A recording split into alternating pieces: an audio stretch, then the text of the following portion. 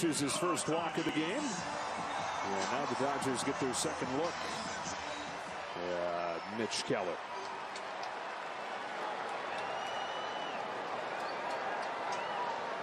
Ohtani, who struck out 3 consecutive fastballs in the first inning. It's a curveball here and grounds it foul.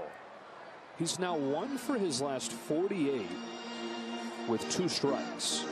Remember back earlier this season, we'd see him with 2 strikes really cut down his swing, just try to put it in play. That was one of his hottest stretches back in June. He's not doing that anymore. The only time Dave Roberts worries about him when he's chasing that up and in fastball or he's chasing stuff in the dirt on the plate. Other than that, when he commands the strike zone, the rest of the strike zone away from those 2 pitches, that's when he gets its hottest.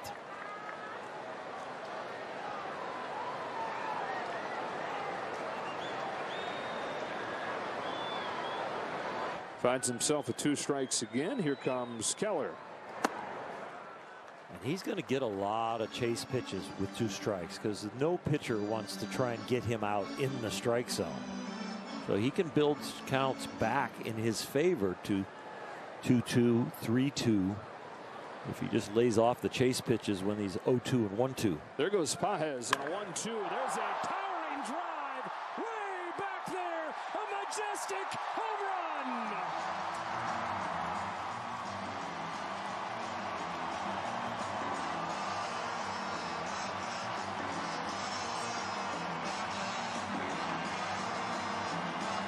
Swing as hard as you want, no matter how many strikes.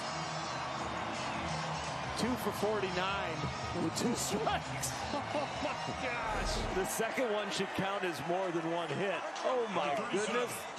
It's a chase breaking ball that never gets to the chase. It stays on the plate, doesn't have as much depth, and he punishes it. Greatness recognizes greatness.